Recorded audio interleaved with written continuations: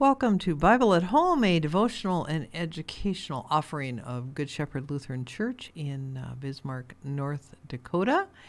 And on this week of following February 19th, our Transfiguration Sunday, we have the light of the world from John 9:1-41. So let's see.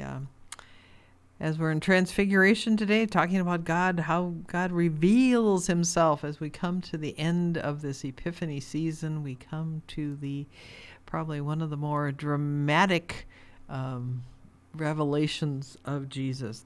Hey, just in case you were wondering, here it is. But we also get to see God in our daily life. So where have you seen God recently?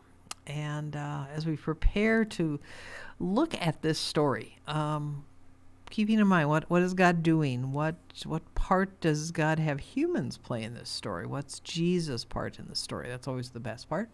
What surprises, unsettles, comforts you, and what questions do you still have? So let's look here. Oops. Again, a little bit of a big reading, but let's take it a piece at a time and just try to listen. As he walked along, he saw a man blind from birth. His disciples asked him, "Rabbi, who sinned, this man or his parents, that he was born blind?" Jesus answered, "Neither this man nor his parents sinned. He was born blind so that God's work might be revealed in him. We must work the works of him who sent me while it is day. Night is coming when no one can work. As long as I am in the world, I am the light of the world." When he had said this, he spat on the ground and made mud with the saliva and spread the mud on the man's eyes, saying to him, "Go wash in the pool of Siloam," which means sent. Then he went and washed and came back able to see. The neighbors, well, let's stop there for a minute here.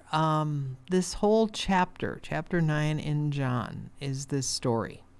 So we're gonna get the full story. So here's our setup. We begin with this man who is born blind. Now Jesus has healed other blind people that we would probably say due to cataracts and accidents and such. Their sight has been restored, but there's something about this man who was born blind. He has never seen. And what, the thought pattern would be, what was so terrible? What did this man, before he was even born or after he was born, or what did his parents do that was so terrible that they should be punished by having a blind son, by this man being born blind? So what does Jesus do? He he says, okay, this guy was born blind so that I could prove something to you people. And he makes mud. Now, what was Adam made of back in Genesis? Wasn't Adam made of mud? So is this a little work that the Creator has to finish? Maybe we'll see. So he tells him, okay, go to this pool of Siloam, and wash off the mud. And when he does, he can see. And he comes back able to see. So, where would you go? Back to where you came from. So we get our first encounter here. The neighbors and those who had seen him before as a beggar began to ask, "Is this not the man who used to sit and beg?" Some were saying, "It is he." Others were saying, "No, but it is someone like him." So he kept saying, "I am the man." But they kept asking him, "Then how were your eyes opened?" He answered, "The man called Jesus made mud, spread it on my eyes, and said to me, 'Go to Siloam and wash.' Then I went and washed and received my sight." They said to him, "Where is he?" He said, "I do not know." A little bit of a farcical drama here, okay, in the story. Here's this man giving his witness, giving his testimony, but he can't answer people's questions. Well, so where is this guy? You said he's healed you. Where is he? And he said, oh, I don't know. So there's a lot in this story about people not knowing. And that's a little bit of a theme in John's gospel. As Jesus speaks, people not knowing, people not understanding.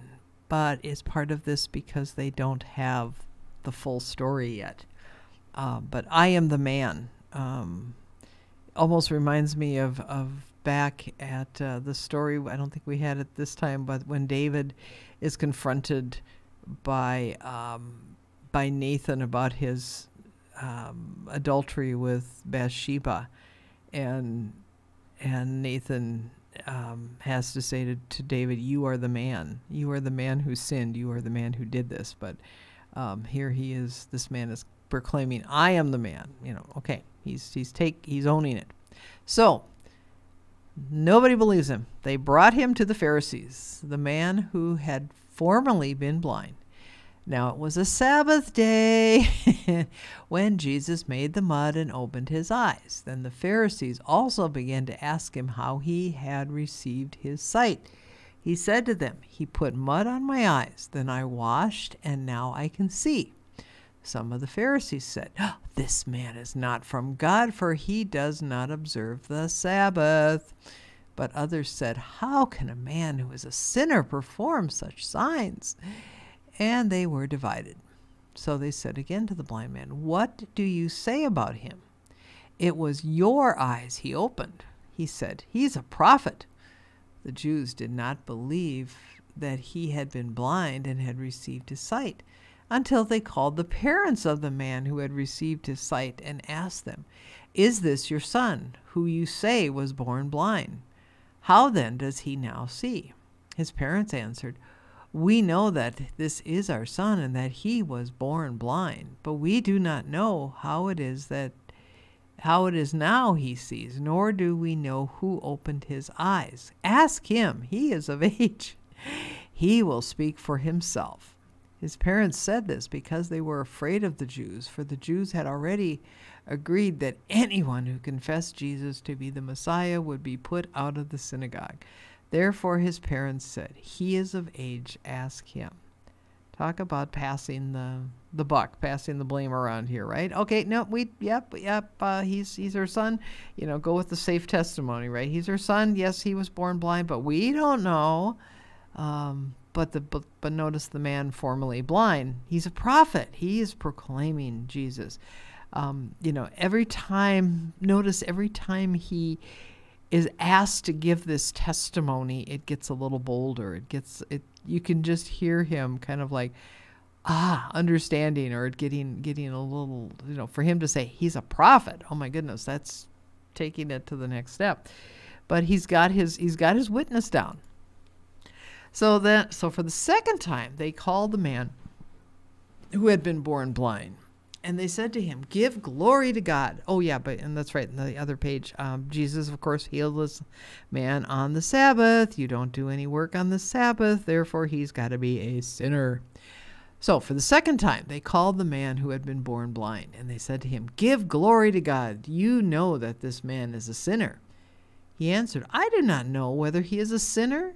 One thing I do know, that though I was blind, now I see. They said to him, what did he do to you?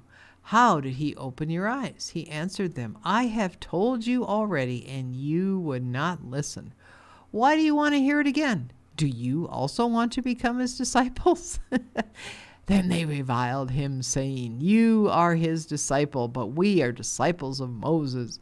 You know that God has spoken to Moses, but as for this man, we do not know where he comes from.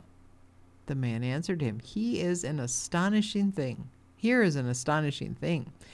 You do not know where he comes from, and yet he opened my eyes. You know that God does not listen to sinners, but he does listen to one who worships him and obeys his will. Never since the world began has it been heard that anyone opened the eyes of a person born blind. If this man were not from God, he could do nothing. They answered him, "You are born entirely in sins, and you are trying to teach us." And they drove him out. Yeah, this idea of witness. Every time this man is questioned, he goes deeper. Do you wonder, is he kind of processing this? Is he now testing the testers? And notice how it's like, well, you're a sinner. You can't, this thing about sin keeps coming up. And if you're a sinner, boy, you can't be any good. And this Jesus must be a sinner, so he can't be any good. But notice how this man, sticks to his story. He knows what he knows. Jesus heard that they had driven him out, and when he found him, he said, "Do you believe in the Son of Man?" He answered, "And who is he, sir? Tell me, so that I may believe in him." Jesus said to him, "You have seen him, and the one speaking with you is he." He said, "Lord, I believe," and he worshipped him. So here now, after 3-4 times that he's got to witness, that he has had to stand up for Jesus, he finally gets to see Jesus in the flesh, so to speak. And he believes, "Lord, I believe," and he worships him. So he gets should we call it a reward? He gets to see the conclusion of his witness. He gets to see Jesus. So Jesus said, "I came into this world for judgment, so that those who do not see may see, and those who do see may become blind."